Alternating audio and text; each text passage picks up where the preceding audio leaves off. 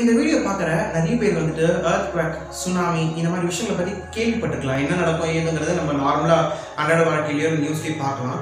But அதில் சில பேர் எக்ஸ்பீரியன்ஸ் கூட பண்ணியிருந்துருக்கலாம். அண்ட் அதெல்லாம் எப்படி நடக்குது, எந்த மாதிரி சூழ்நிலை நடக்குது, அந்த மாதிரி விஷயங்கள் இருக்குல்ல. ஸோ அதை பற்றி யோசிக்கிற மக்களும் இருப்பாங்கள்ல, அவங்களுக்கான வீடியோ தான் இது. அண்ட் இந்த வீடியோக்குள்ளே போகிறதுக்கு முன்னாடி நான் டெக்டானிக் பிளேட்ஸை பற்றி பேசியிருந்திருப்பேன். அப்படின்னா என்னங்கிறத வந்து நீங்கள் பார்த்துட்டு வந்தீங்கன்னா இந்த வீடியோ இன்னும் தெளிவாக புரியும். அண்ட் அதை பற்றிய டிஸ்கிரிப்ஷன், அந்த லிங்க் வந்துட்டு நான் டிஸ்கிரிப்ஷனில் கொடுத்துருப்பேன், அதை பார்த்துட்டு வந்துருக்கேன். ஸோ பெட்டராக உங்களுக்கு புரியும் இந்த வீடியோ. ஹாய், எல்லாருக்கும் வணக்கம். நான் தான் Prakash and welcome to track world.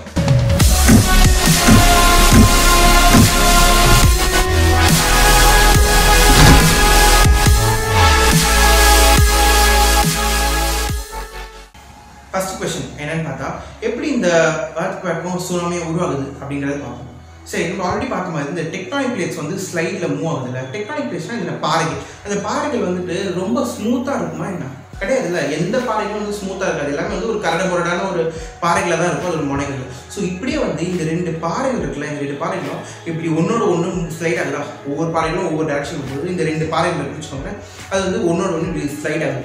Slide ஆகும்பொழுது இதோட எட்ஜில் வந்து இந்த பாறைகளில் லெஃப்டில் இருக்க பாறை இப்படி ஒரு வேளை ஷார்ப்பாக இருக்குன்னு வச்சுக்கோங்களேன். இந்த பாறை வந்து சொல்லுவார் இப்படி பண்ணும்போது ஒரு இடுக்குமா, இங்கே ஸ்டாப் ஆகுமா.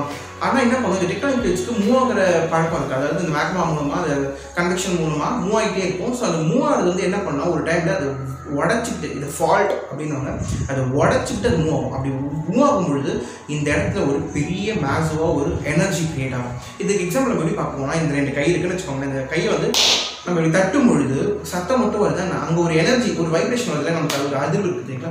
அதே மாதிரி அதிர்வு தான் உள்ள கீழே பூமிக்குள்ளேயே நடக்குது earthquake மூலமாக. இதே அதிர்வு வந்து நம்ம கடலில் நடந்துச்சு அப்படின்னா அது சுனாமின்னு சொல்லுவோம். அந்த அதிர்வு வந்து என்ன பண்ணோம், இந்த நிலத்தையே வந்துட்டு அந்த ஒரு மாதிரி ஷேக் பண்ணி விட்டுரும். ஸோ வந்து இது ஷேக் ஆகும்பொழுது நம்ம earthquake ஃபீல் பண்ணுறோம். அண்ட் அதே தான் வந்து கடலில் வந்து அந்த எனர்ஜி என்ன பண்ணோம், வைப்ரேஷன் அடிச்சு அந்த கடலே வந்து பல மீட்டருக்கு வந்து ஒரு சுனாமி பேரலையாக வந்து நம்ம மேலே பூமிக்கு வந்து earthக்குலாம் அந்த லேண்ட் சைட்லாம் வந்துட்டு இருக்கு. ஸோ இந்த பாறைகள் வந்துட்டு இந்த மாதிரி தடுக்கும்போது ஒரு பெரிய எனர்ஜி கிரியேட் ஆகுதுன்னு சொல்கிறாங்க. அது எங்கேருந்து ஆரம்பிக்கும் அப்படின்னு பார்த்தா ஒரே ஒரு சிங்கிள் பாயிண்ட்லேருந்து ஆரம்பிக்கும். ஸோ இந்த இதான் பாறைன்னு வச்சுக்கோங்க. அந்த பாறையில் வந்துட்டு நம்ம கீழே ஒரு பாயிண்ட் இருக்குது, அந்த பாயிண்ட்லேருந்து ஒரு எனர்ஜி கிரியேட் ஆகுது அப்படின்னா இந்த எனர்ஜி எந்த இடத்துக்கு ஃபஸ்ட்டு வந்து சேரும் அப்படின்னு பார்த்தா ஒரு நேர்கோட்டில் இருக்குது. இந்த இடம் தானே, அதாவது இதான் நேரம், இதான் இந்த இடத்துக்கு ஃபஸ்ட்டு வந்து சேரும். ஸோ இதுதான் என்ன சொல்லுவாங்க பார்த்தா எபி சென்டர் அப்படின்னு சொல்லுவாங்க. அண்ட் இந்த எனர்ஜி கிரியேட் ஆகிற இடத்த வந்து ஃபோக்கஸ் இல்லாட்டி ஹைப்போ சென்டர் அப்படின்னு சொல்லுவாங்க. இது தேவைப்படுறவங்க இந்த பேர்களை வந்து தெரிஞ்சுக்கலாம், சரிங்களா. ஸோ இந்த ஹைப்போ சென்டர், எபி சென்டர், இந்த எனர்ஜி எப்படின்னா எல்லா டேரக்ஷன்லையும் போகும், எல்லா இடங்களுக்கும் போகும். அண்ட் இந்த தாக்கம் வந்து எங்கே ரொம்ப அதிகமாக இருக்குன்னு பார்த்தா ரொம்ப கிட்ட இருக்க, அதாவது எல்லா அதிகமான எனர்ஜி வாங்கக்கூடிய இந்த மேல் பகுதியில் தான், இந்த எபி சென்டரில் தான் ரொம்ப அதிகமாக இருக்கும். இது தள்ளி போக போக போக போக அதோட எனர்ஜி கம்மியாகிட்டே வரும். ஸோ அதோட தாக்கம் வந்து தள்ளி போக போக போக நமக்கு கம்மியாகிட்டே வரும். ஓகேவா. ஸோ நெக்ஸ்ட் வந்து நம்ம ரெண்டாவது கொஸ்டினுக்கு போவோம். என்னன்னு பார்த்தா, இந்த எத்தனை விதமான earthquakes நடக்குது அப்படின்னு வந்து ஒரு கொஸ்டின் இருக்குது. என்னென்னா உங்களுக்கு பல பேருக்கு கேள்விப்படலாம், என்னன்னா earthquake நிறைய டைப்ஸ் இருக்கா அப்படின்னா ஆமாம், ஒரு 5 விதங்களில் வந்து நம்ம கன்சிடபிளுக்கு பிரிக்கிறாங்க. ஃபஸ்ட்டு வந்து இந்த லேயர்ஸ், அதாவது இந்த டெக்டானிக் பிளேட்ஸ் மூலமாக உருவாகிற earthquake, இதை நம்ம ஆல்ரெடி இப்போ பார்த்துட்டோம்.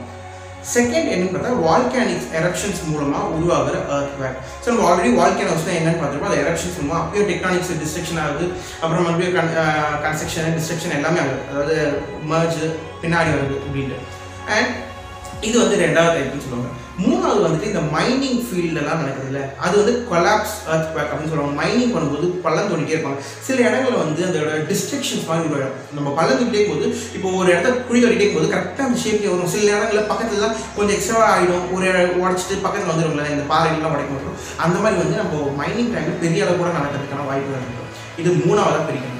நாலாவது என்ன சொல்கிறாங்கன்னு பார்த்தா எக்ஸ்ப்ளோஷன் earthquake அப்படின்னு சொல்லுவாங்க. இதெல்லாம் எப்படின்னா ஒரு நியூக்ளியரோ இல்லை அட்டாமிக் பாம்ஸ்லாம் வந்து விழும்போது ஒரு பெரிய அளவு ஒரு அதிர்வுகளை உருவாக்கும் தெரியுங்களா. இப்போ இந்த ஹிரோஷிமா அந்த டைமில் போடுறாங்க, அது ஒரு பாம்பு தானே என்ன அப்படின்னு பார்த்தா அது ஒரு பெரிய ஒரு அதிர்வை வந்து உருவாக்கியிருக்கும். பெரிய ஒரு earthquake வந்த அளவுக்கு ஒரு பெரிய டிஸ்ட்ரக்ஷன் உருவாகிருக்கும். ஸோ இதுதான் வந்து எக்ஸ்ப்ளோஷன் அப்படின்னு சொல்லுவாங்க earthquake. அண்ட் ஃபைனலாக என்ன earthquake சொல்லுவாங்கன்னா ரிசர்வாயர் இன்டியூஸ் earthquake சொல்லுவாங்க. ரிசர்வாயர்ஸ் இந்த தண்ணிகளை தேக்கி வைப்போம் தெரியுமா, அது ஒரு வெயிட் தாங்காமல், அது கீழே பூமி கீழே அதோட பாரம் ப்ரெஷர் தாங்காமல் அப்படி சின்னதாக ஒரு earthquake உருவாக்குறதுக்கு இருக்கும். ஸோ இதெல்லாம் வந்து ஓரளவுக்கு மெயினாக இருக்காங்க, ஒரு சின்ன சின்ன விஷயங்களாக இருக்கும். பட் மேஜராக உருவாக்கக்கூடியது வந்து அந்த டெக்டானிக் பிளேட்ஸ், இந்த வந்து வால்கனோஸ் இப்படிலாம் உருவாக்கக்கூடியது வந்து பெரிய அளவுக்கான. ஸோ மூணாவது கேள்வி என்ன அப்படின்னு பார்த்தா வந்து நம்ம இந்த நியூஸ்லாம் பார்ப்போம் தெரியுங்களா, இந்த மாதிரி இத்தனை ரிக்டர் ஸ்கேலுக்கு வந்து ஒரு மெஷர் ஆயிருக்கு, இந்த 7 ரிக்டர் ஸ்கேலு 8 ரிக்டர் ஸ்கேலுக்கு வந்துட்டு பெரிய அளவுக்கு வந்து நம்மளோட earthquake வந்து மெஷர் ஆயிருக்கு அப்படின்னு சொல்லுவாங்க. இதெல்லாம் எதை வச்சு பார்க்குறாங்க அப்படின்னு பார்த்தா சீஸ்மோகிராஃப் அப்படிங்கிற ஒரு இன்ஸ்ட்ருமெண்ட் வச்சு, அந்த இன்ஸ்ட்ருமெண்ட்டை வச்சு நம்ம earthquakeோட ஒரு எவ்வளோ அளவுக்கு அது பவர்ஃபுல்லாக வந்திருக்கு அப்படின்னு பார்ப்பாங்க. 1லேருந்து 10 வரைக்கும் இந்த ரிக்டர் ஸ்கேல், அதாவது அதை மெஷர் பண்ணுறது ரிக்டர் ஸ்கேல் 1லேருந்து 10 வரைக்கும் வச்சுருப்பாங்க. இப்போ இது வந்து 5ல வந்தது அப்படின்னா வந்து இந்த பொருள்களாக விழுற அளவுக்கு ஒரு earthquake அப்படின்னு சொல்லுவாங்க. இதே வந்து 6 ஒரு ரிக்டர் ஸ்கேலில் வந்துச்சு அப்படின்னா வந்து அது வந்து ஓரளவுக்கு ஒரு பெரிய வந்து இதுதான் earthquake, ஏன்னா இதை பில்டிங் கன்ஸ்ட்ரக்ஷன்லாம் விழுறதுக்கான வாய்ப்புகள் கூட இருக்கும். 7லாம் வந்து அது ரொம்ப மேஜரான ஒரு ரொம்ப பெரிய ஒரு earthquake-ஆகவே கன்சிடர் பண்ணுவாங்க. 8லாம் வந்தால் முடிஞ்சுது அப்படிங்கிற மாதிரி நினச்சி போனாங்க. சரிங்களா?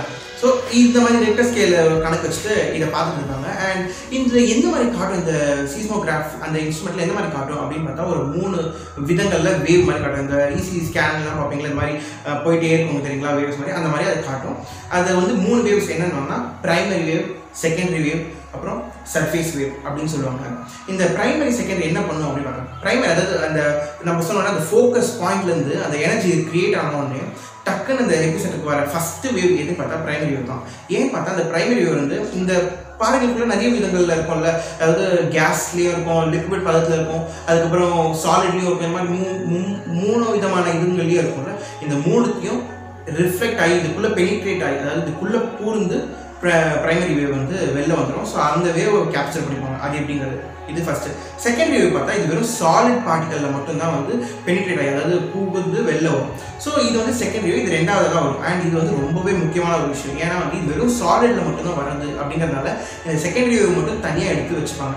ஏன்னா இது வந்து இன்டீரியர், எர்த்தோட இன்டீரியருக்குள்ளே என்ன மாதிரி விஷயங்கள் இருக்குது அப்படிங்கிறத தெரிஞ்சுக்கிறதுக்கு ரொம்ப ஹெல்ப்ஃபுல்லாக இருக்கும். Next surface wave. Surface wave அது வந்து ரொம்பவே ஒரு டிஸ்ட்ரக்ஷன், ரொம்ப மோசமான ஒரு வேவ். என்னன்னு பார்த்தா, ஏன்னா அதுதான் கடைசியாக வரும். இதெல்லாம் பெனிட்ரேட் வெளில வருது, கரையை தொடும் பொழுது அங்கே ஏதாச்சும் ஒரு பாறைகள் இருக்கும்பொழுது அந்த பாறையை தொட்டு அது பண்ணும்பொழுது அந்த பாறைகள் வந்து வெடிக்கிறதுக்கான, உடஞ்சி அந்த இடங்களில் இருக்கிற இடங்களை நாஸ்திப்படுத்துறதுக்கு அதிகமான வாய்ப்புகள் இருக்குது. ஸோ இதுதான் வந்து 3 டைப் ஆஃப் வேவ்ஸ். இப்படி தான் வந்து நம்ம அதை மெஷரும் பண்ணிக்கலாம்.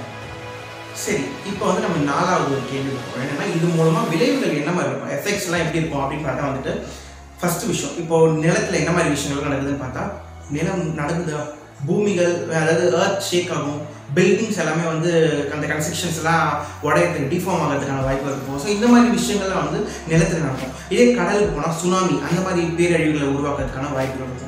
இதே நம்ம இந்த ஸ்னோ மவுண்டன்ஸ்லாம் இருக்கும்ல, அந்த மாதிரி இடத்துல அவலான்ச்சஸ் வரும். அப்படியாது இந்த பனிப்பாறைகள்லாம் உடஞ்சி அப்படி போகிறது அது. இதே டேம்லாம் பார்த்தா டேமில் ஃப்ளட்டு வந்துடுறதுக்கான வாய்ப்பு இருக்கும். இந்த மாதிரி அந்தந்த இடங்கள்ல அதுக்கான இப்போ பாதிப்புகள் இருந்துகிட்டே தான் இருக்கும். இப்போ ரொம்ப மழை காலங்கள், மழை இருக்கிற பகுதிகளில் இப்போ நார்த் ஈஸ்ட்லாம் போனால் வந்து ஃபுல்லாக வந்து லேண்ட்ஸ்லைடாக நடக்கும், அதாவது இந்த நிலங்கள் வந்து சரிஞ்சு விழுந்துடுறது. ஸோ இந்த மாதிரி வந்து பலவிதமான இடங்களுக்கு ஏற்ற மாதிரி பிரச்சனைகள் வந்துகிட்டே தான் இருக்கும். இதெல்லாம் இதோட எஃபெக்ட்ஸ். சரி, இப்போ அப்படின்னு பார்த்தா என்னடா இவ்வளோ இந்த ரிக்டர் ஸ்கேல்லாம் சொல்றியா, அப்போ நம்ம இந்த 2004ல் சுனாமி நடந்துச்சுல நம்ம சுமத்ரா தீவில், அப்போ அது எந்த அளவுக்கு ரிக்டர் ஸ்கேல் ஃபார்ம் ஆயிருக்கும் அப்படின்னு பார்த்தா 9.1லேருந்து 9.3 ரிக்டர் ஸ்கேல் இருக்கும் அந்த சுமத்ரா தீவில் வந்து ஃபார்ம் ஆகிடும். சுமத்ரா தீவு எங்கே இருக்கும் அப்படின்னு பார்த்தா அந்தமான் நிக்கோபாரில். அங்கே உருவான அந்த சுனாமினால அங்கே வந்து குறைஞ்ச ஒரு 2.5 லட்சம் மக்கள் இருக்கும் இறந்துட்டாங்க. சரி, உலகத்துலேயும் வந்து ரொம்ப பெரிய சுனாமி வந்து இல்லை earthquake வந்து எந்த இடத்துல தாக்குச்சு அப்படின்னு பார்த்தா யூஎஸ்ல வால்டிவியா அப்படிங்கிற இடம், அதாவது 1960s May 22 அன்னைக்கு வந்து ஒரு 9.5 ரிக்டர் ஸ்கேல் அளவுக்கு ஒரு பெரிய earthquake வந்திருக்கு. உலகத்திலேயே அதுதான் பெரிய அளவுக்கு ரெக்கார்டான ஒரு earthquake. ஸோ இது ஒரு ரொம்பவே ஒரு மோசமாக இருந்தது, நம்ம யோசிச்சே பார்க்க முடியாத அளவுக்கு அதோட எனர்ஜி, அதாவது ஒரு 10,000க்கும் மேலே ஒரு அட்டாமிக் பாம்பு போட்டால் எப்படி அந்த ஊர் இருந்திருக்குமோ அந்த அளவுக்கான ஒரு எஃபெக்ட் தான், ஒரு எனர்ஜி கிரியேஷன் தான் அந்த இடத்துல இருந்திருக்கும். சரி, இவ்வளோ நடக்குது, இதை வந்து சயின்டிஸ்ட் வந்து முன்கூட்டியே ஒரு ப்ரெடிக்ட் பண்ணிட்டு அதை வந்து ஸ்டாப் பண்ண முடியுமா அப்படின்னா கஷ்டம்.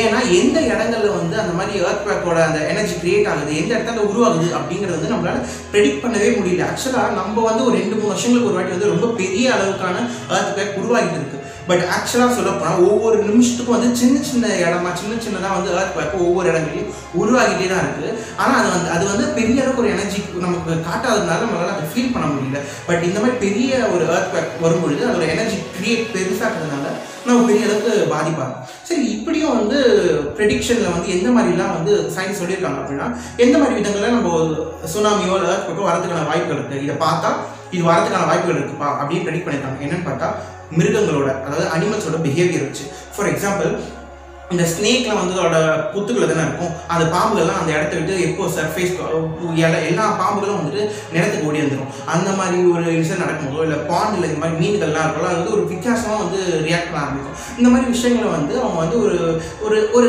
டிஃப்ரெண்ட்டாக பார்க்க ஆரம்பிக்கிறாங்க. இதெல்லாம் வந்து earthquake இல்லை சுனாமியும் அந்த லொக்கேஷனில் வரதுக்கான வாய்ப்புகள் இருக்குது அப்படின்னு சொல்லிட்டு. ஏன்னா நம்ம சீஸ்மோகிராஃபிங்கிற ஒரே ஒரு இன்ஸ்ட்ருமெண்ட் வச்சு கண்டுபிடிச்சிட முடியுமா என்ன earthquakeனா? அது பாசிபிளே இல்லை. ஏன்னா உலகத்தில் எந்த இடத்துல வேணாலும் எங்கே வேணாலும் உருவாக்கலாம். ஸோ இதுதான் வந்து 5வது விஷயம் ப்ரெடிக்ஷன். அண்ட் 6வது எக்ஸ்ட்ரா ஒரு விஷயம் சொல்ல போகிறேன்.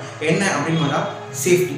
சரி, earthquake வந்தால் என்ன மாதிரி பண்ணலாம் நம்ம அப்படின்னு பார்த்தா, ஃபர்ஸ்ட் விஷயம், earthquake நீங்கள் வந்து ஒரு வேலை ஃபீல் பண்ணுறீங்க அப்படின்னா வந்து டக்குன்னு பெஞ்சோ இல்லை ஒரு கிச்சனில் ஒரு ஸ்லேட் மாதிரி தான் அது கீழே போய் வைக்கோங்க. ஏன்னா இன்கேஸ் சைடில் வந்து ஆப்ஜெக்ட் இருந்தால் நம்ம வேலை விடலாம். அன்லஸ் இல்லை என்னால் வீட்டை விட்டு டக்குன்னு வெளில வந்துட முடியும் அப்படின்னு உங்களுக்கு பாசிபிள் தான், டக்குன்னு வீட்டை விட்டு வெளியில் வந்துடுங்க. காரில் இருந்தாலோ இல்லை எங்கே ஏதாச்சும் ஒரு ஆப்ஜெக்ட் உங்கள் மேலே ஃபாலோ ஆகிற மாதிரி ஒரு பிளேஸ் நீங்கள் இருந்தால் டக்குன்னு அங்கேருந்து ஒதுங்கி ஓரமாக வந்துடுங்க. அப்புறம் இதெல்லாம் ஒரு ப்ரிகாஷனுக்காக நம்ம சொல்கிறோம்.